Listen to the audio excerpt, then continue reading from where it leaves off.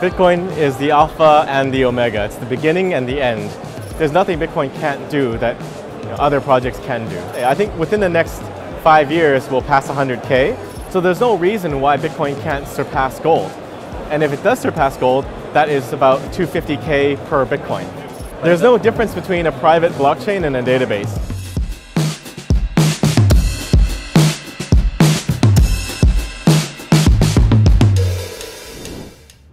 Many people in the industry are saying that Bitcoin was a good start for cryptocurrency, but it will eventually be replaced by better cryptocurrencies, which will be faster, more scalable, more efficient. What is your response to these kind of statements? I think that's ridiculous.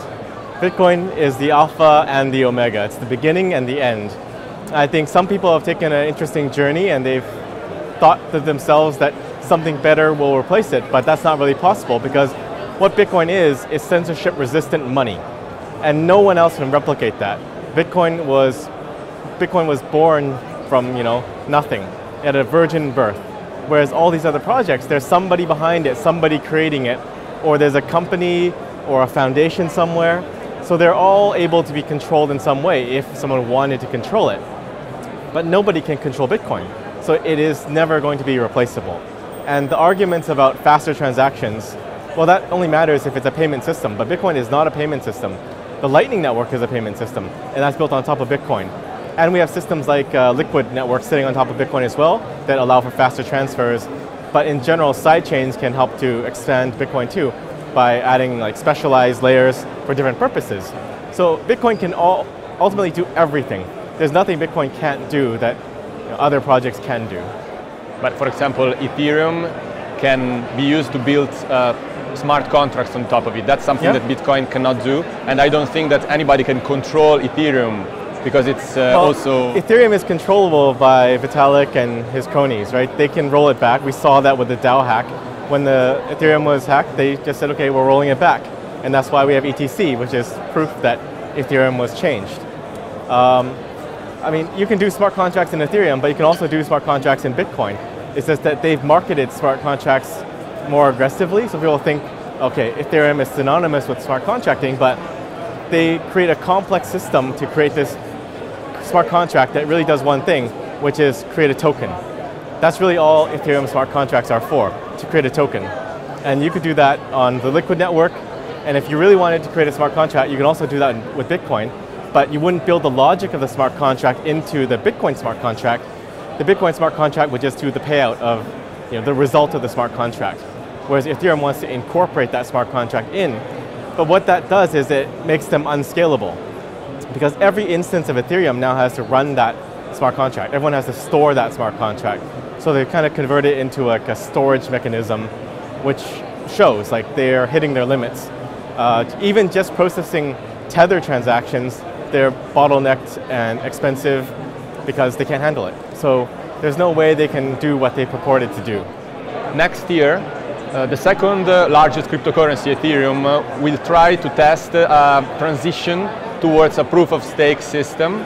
And also Cardano, which is also quite a large cryptocurrency, is going to make its own POS system public, upgrading it. Still, you said that proof-of-stake is a joke. Yeah. So why do you think these big cryptocurrencies are switching to it if it's so unvaluable? Because I think a lot of people don't understand what proof-of-stake is. Proof-of-stake is trying to derive security just by software in and of itself, whereas proof-of-work consumes energy to derive the security. So if you take the example I gave, you have a pot of water, and in the water you put a chunk of gold, and you boil the water. That's proof-of-work. So the water is boiling, so you can't put your hand in to fish out the gold. That is the security. And when these proof-of-work coins like Ethereum say they're going to transition to proof-of-stake, it means they want to stop boiling the water and build something to put over the pot to collect the steam, and then use that steam to reheat the water to generate security again. But as you know, the law of thermodynamics wouldn't allow that, right? You'll have heat dissipation. It doesn't work. But all these proof-of-stake systems are just very, very complex systems that hide the trade-offs under a layer of complexity, and it doesn't work ultimately. What is your Bitcoin outlook for 2020 in terms of price? It's hard to say. I've made some price predictions in the past. I didn't always hit it, but I hit like the 1,000 mark, I hit the 3,000 mark, I predicted 6,000. But next year, it's hard to say. I think within the next 5 years, we'll pass 100K, but Bitcoin is very volatile. There is not a lot of market depth to it, right? It's still very small. It's still billions of dollars. So people can move the market just with a couple $100 million.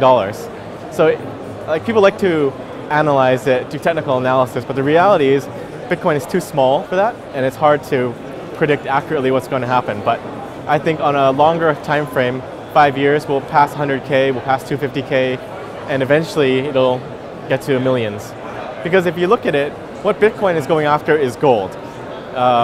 We're looking to replace that 7.5 or $8 trillion market cap of gold with a superior asset, which is Bitcoin, right? It's digital gold. You have the same scarcity, well, even more scarcity than gold, ease of transfer, ease of improved privacy, storage, you don't have demurrage. So it's like better than gold in every dimension. So there's no reason why Bitcoin can't surpass gold. And if it does surpass gold, that is about 250K per Bitcoin. Can you see a future where blockchain exists without cryptocurrencies? Does blockchain really need cryptocurrency to exist?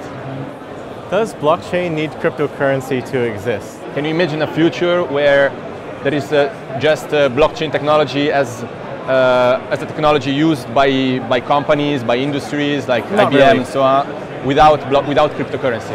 Not really. Like a lot of people conflate blockchain with Bitcoin. And when they say blockchain, they mean like all the elements of Bitcoin that make Bitcoin Bitcoin, right? The immutability, the decentralization, the censorship resistance, the security.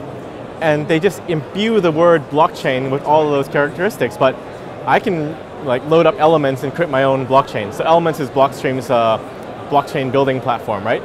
I can run that in my house. Is it secure? No. Is it immutable? No. So you can, as a company, make a blockchain, but it doesn't mean it has those characteristics. It's like, I can make something... Blockchain is just the basis. Yeah, I can call a bicycle a tank, but it's not going to repel a round from a bazooka, right? It's going to get blown up, whereas a tank will defend that. So, right, but there are a lot of companies that are using blockchain technology without the need of cryptocurrency on top of it. Then they could use a database. But there's no difference between a private blockchain and a database. If I set up a blockchain... So you don't believe in private blockchains? I don't believe in it at all. It doesn't make any sense. Why would you make something like that and spend the effort when you could just use a database? Because if it's not open and you can't access my blockchain, then it might as well be a database, right? But as far as I know, blockchain allows easier access to data Not really. than a database. That's conflating blockchain with a standard. So if everyone was using a blockchain, let's say a fork of Bitcoin, then you would have a certain level of interoperability. Or everyone's data is on a blockchain, like, I don't know, say they're anchoring data onto the Bitcoin blockchain, then yes, you would, or their assets are issued on a Bitcoin sidechain, then you have that interoperability. But a blockchain in and of itself does not guarantee ease of movement between different asset types. Recently, China has announced that its intention to embrace blockchain technology. Don't you see China embracing blockchain technology as a threat to this original vision of blockchain being used in a decentralized manner for a democratic system? Right, so, I mean, using blockchain in certain ways, like for democratic systems or whatever, is still not the point. The point was Bitcoin, which is censorship-resistant money. So the China use case does not really compete with Bitcoin. It might compete with other centralized chains out there, or even altcoins that are centralized under some development team or some foundation. But that's a different ballgame than Bitcoin. So it might threaten, I don't know, Ripple, or it might threaten Libra, but it doesn't threaten Bitcoin because it is not going to be decentralized. It is not going to be permissionless. Thank you. Happy to be here. Thanks. Thanks so much. Telegraph. Like, subscribe, and hodl.